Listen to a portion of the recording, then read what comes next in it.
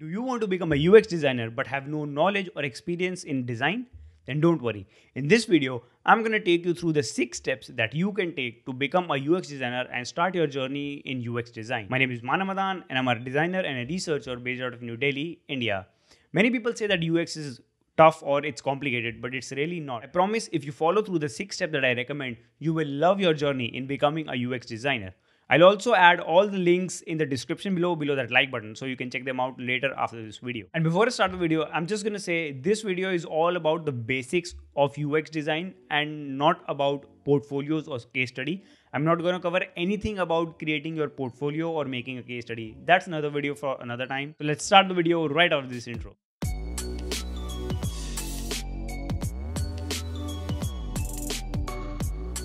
Step 1 is learning the basics. So there are two things that you need to learn here. One are the principles of design and one is the principles of user experience. And the reason why this is the first step is because these will give you a foundation. Especially if you are someone who's not from the design background, developing the basics of design and user experience is going to be very crucial for you. If your foundation is weak, it doesn't matter how much you try in the future, you will not be able to produce good designs because you don't know what the basics are.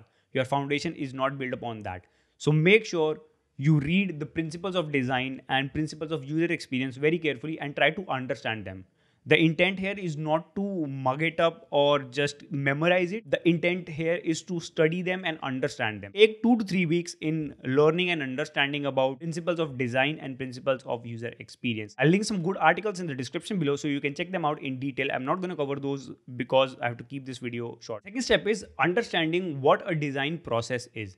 So a design process is nothing but the steps that you take to solve a problem and arrive to a solution. Sometimes what happens is when you start creating a design, you don't really have a direction to follow through and you just start doing random things at random amount of time, which sometimes provide you a solution, but it takes a long time to reach to a solution and the solution is not even that good at the first place. The purpose of a design process is to shape and guide your work to improve your outcome. It streamlines your work and guides you to the steps that you should take or you can take to arrive to a solution, which can be very helpful in a lot of cases. You will realize this once you start designing stuff, that following a process really helps in improving your designs and the outcome of your designs. The 3 of the most common design processes that I have seen people using are the design thinking and the double diamond. You can choose either one of them to start with. Take them as a reference when you're starting to design something. I'll also link some more articles about these different design processes, explaining all these design processes in detail. I'll link them in the description below the like button and you can check them out. The third step in becoming a UX designer is learning the tools. So in total, there are 4 kinds of tools that you will need to learn. Design tools, prototyping tools, handoff tools, and analytics tool. Let's start with the design tools. There are 3 design tools that are being used right now in the industry: Sketch, Figma, and Adobe XD. Now, you can choose any one of them. It's very essential that you understand how these tools work and how to use these tools because you will have to use these tools every day. The next is prototyping tools. Now, in prototyping tools also, there are 2 kinds of tools. One is rapid prototyping tools and one is interactive prototyping tools.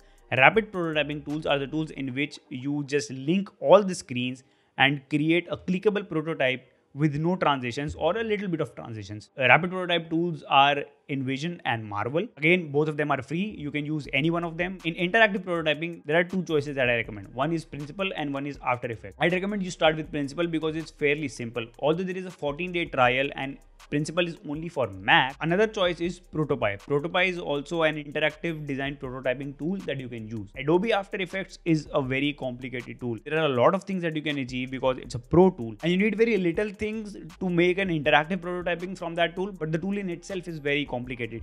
So I don't recommend if you're a beginner to start with Adobe After Effects. Learn it and eventually you can switch from Protopie or Principle to Adobe After Effects.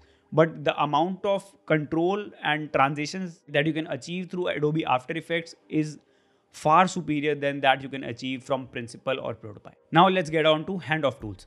So before I go into handoff tools, let me define what a handoff is. Since a developer cannot read what the different dimensions of the file are, like what is the size of an icon, what is the size of this typeface, what is the distance between one card and another card. Earlier, what the designer have to do is on a UI screen, they have to create these red lines and mention all the distances, which was very complicated and it took a lot of time and more effort from designer. A tool called Zeppelin solved this problem. So now whatever you do, whatever design tools you use, you export everything in a tool called Zeppelin. And Zeppelin automatically identifies all the spaces, colors, sizes of all the elements in your design. It's pretty much the industry standard right now. Every company uses Zeppelin for handoff. And the last tool that I recommend you start learning right now is Google Analytics. Google Analytics is the tool that is being used by every single industry and company in this world right now. And trust me, if you as a designer know how to operate Google Analytics and how to read Google Analytics and how to use Google Analytics, you will definitely have an edge over the other designers who are competing against you, because not all designers know how to use Google Analytics. A designer who can understand data, who can understand analytics, can take better design decisions because he or she knows how their design is working in the real world by understanding the analytics of the designs that they have produced. But Google Analytics is really something that you will be able to use once you are working in a company in real time. When you get your first internship or first job, just ask your PMs or your design team that you want to see your Google Analytics dashboard, and they'll be really happy to provide you that. And trust me, they'll be impressed as well, because as I said, there are very few designers that know how to use Google Analytics. Now, learning all these tools will take you a fair amount of time. It's easily going to take you up to 2 months to learn all these tools and master all these tools. So take your time. Becoming a designer is not a sprint, it's a marathon. The fourth step is understanding the guidelines.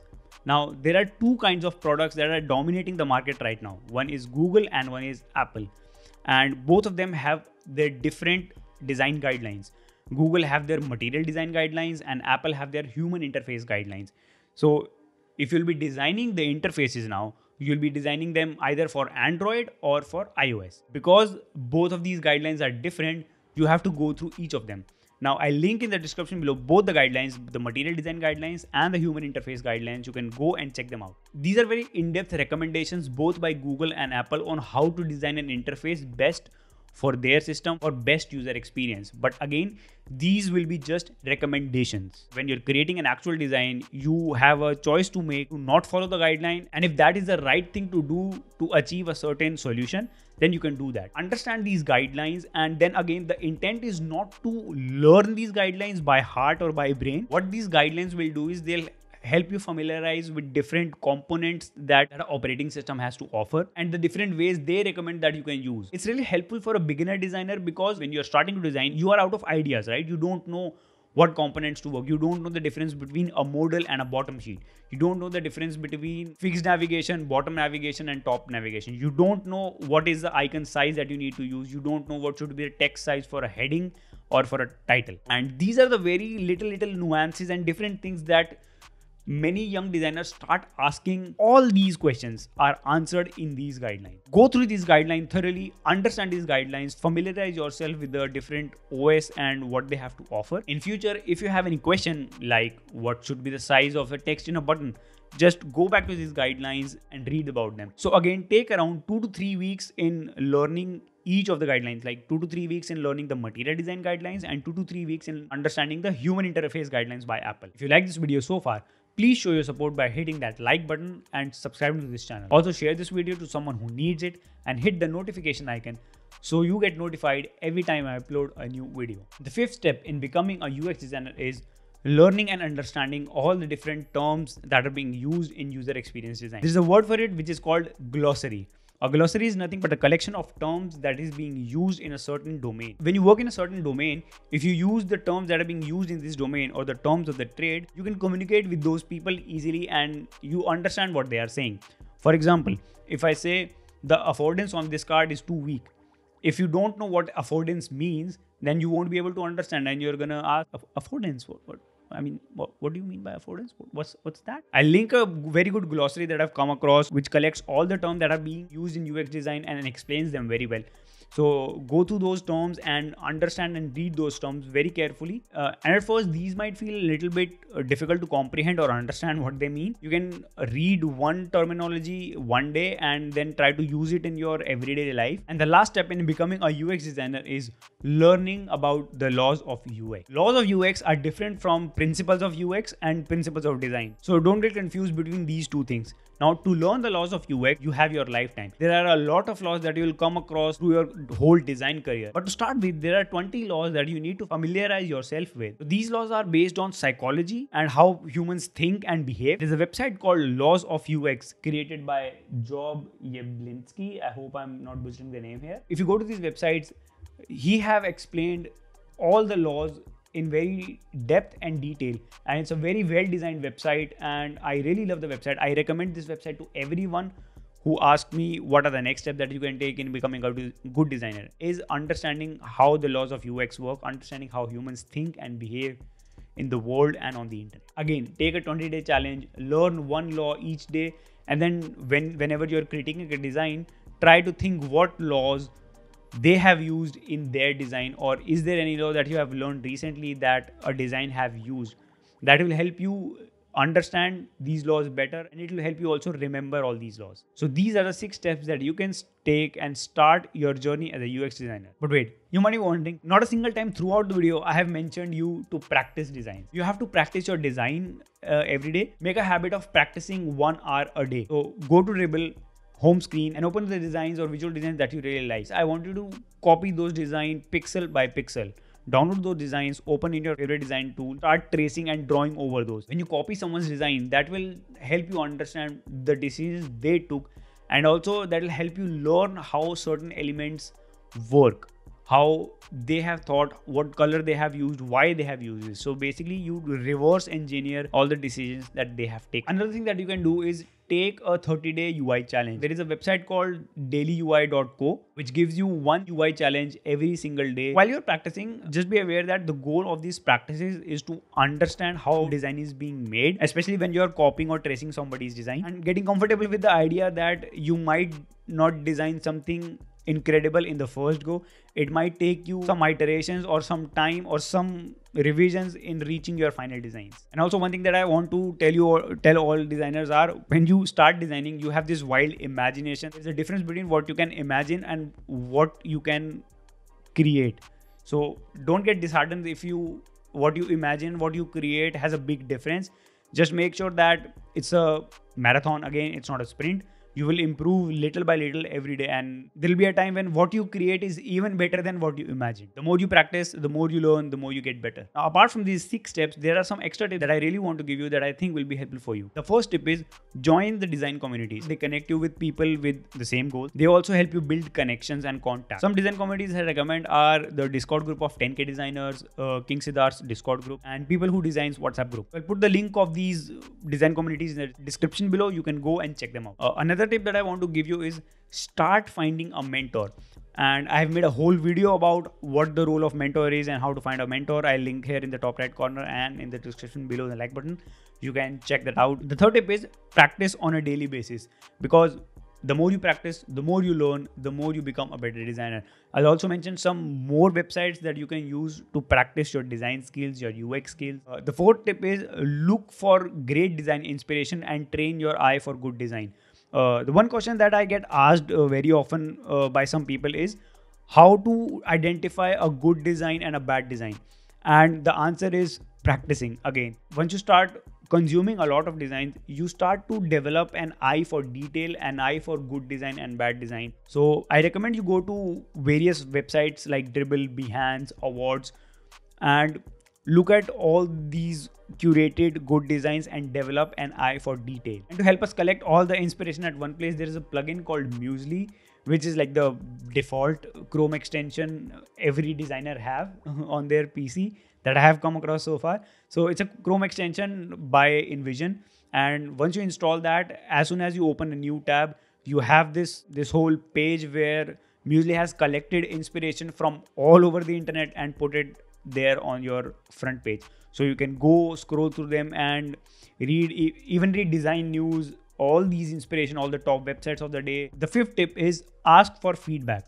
Now, when you're starting designing, you really don't know if you're doing good, great, or bad. And taking feedback will help you understand what you're doing right, what you're doing wrong, so you can improve that in future. Now, when you join a design community, a feedback is very easy because you have people there that are also designers who want to become better designers. And sometimes you also find design expert and experienced designers in those communities. Whenever you create some design, you can ask for feedback on those communities. Or if you find a mentor, You can share your designs to the mentor and they will give you feedback upon your design. And asking feedback is very, very, very crucial, because if you don't know what you're doing wrong, you will do it continuously and it will not work for you. And the last tip that I'm going to give you, read design books. So there are a lot of books about design that people recommend that you should read. The 4 books that I recommend you should start reading is, the first is 100 Things Every Designer Should Know About People. The second book is Design of Everyday Things by Norman. The third book is Design by Simplicity by John Maeda. The fourth book is Design Sprint, and the fifth book is Hacking Growth. So these are the 5 books that I recommend you should read in these particular order. And these books will definitely help you in understanding what is design, what is simple design, how humans think, behave, and everything. So we have reached to the end of the video, my friends. I have mentioned everything that you need to know to start your journey in becoming a UX designer. So all the best for that. If you have any questions or queries, you can comment them down below or reach out to me on Instagram or LinkedIn. My Instagram is @UXandMore and my LinkedIn is HelloManav. If you have any portfolios or career advice, you can book a session with me on Calendly. I'll link that in the description below. And if you're new to this channel, hello, welcome. My name is Manav Madan and I'm a designer and a researcher based out of New Delhi, India. I share resources, industry insights, best practices, and even bring industrial designers on the channel so we can learn from them how to be a better designer and how to grow and pivot our career. So make sure you subscribe to the channel, like this video, and share this video to someone who needs it. Until next time, this is Manav Madan. Thank you for watching UX and More. Chenkui.